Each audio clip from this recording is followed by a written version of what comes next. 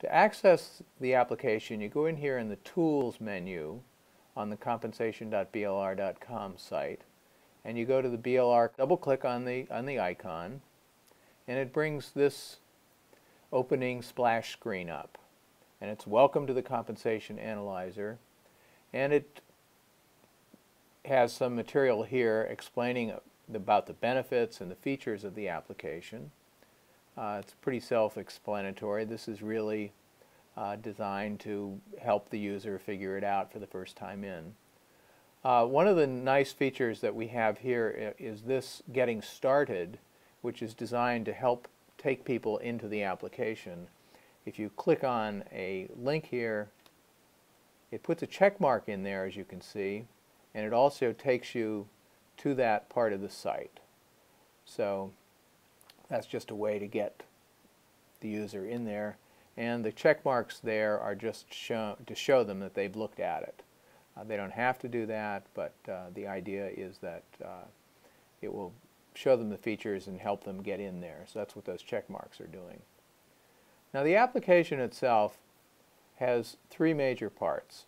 It has data, and it has reports.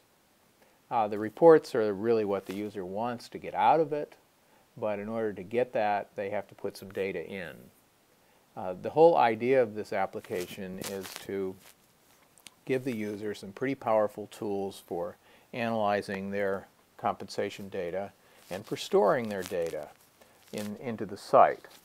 And by putting in minimal organization data, the grade system, the jobs that the company has, its employees, its demographic profile that you want to use, and comparison data, I can then use these reports, which give me pretty powerful information about our employees. As I showed you, the compa ratio and the penetration ratios and all of these other ratios. So we feel that we've created an application that will allow employers to put in their own data, to keep a record of it, and then to easily compare that data against all the data that's in the BLR, compensation.blr database. We've been listening to sales and customer service for a number of years, and we feel that we've come up with an application that will serve a lot of the needs that customers have demonstrated to us and by delivering to them things that they've asked for. We weren't able to give everything everybody wanted. We made some compromises in the interest of getting the application up and running. Our goal here is to get it up and to show it to customers, allow them to use it, and as we identify areas where they would like further development, we can go back and do those.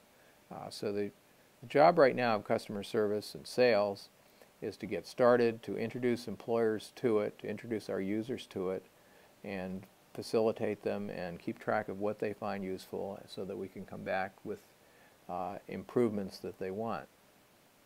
I'm quite excited about this. It's something that I've been working on for a long time, and I hope that it will work for our customers, and if it does that, I'm sure it'll work for sales and customer service as well. As this goes forward, if you have any questions, please feel free to reach out to me to get them answered. So here's an example of help. Here is the help menu. This is about the organization tab because that was where we were. It's pretty straightforward. It has screenshots in here. I think it will help the user. And then it has these anchor links which will take them to specific parts of this help screen. This help is not searchable at this point, but if the user wants to find a specific section, you can do find, and it will find it in that screen. So these are good navigation items, these anchor links. And once they're in here, they can go to any part of the help using this navigation.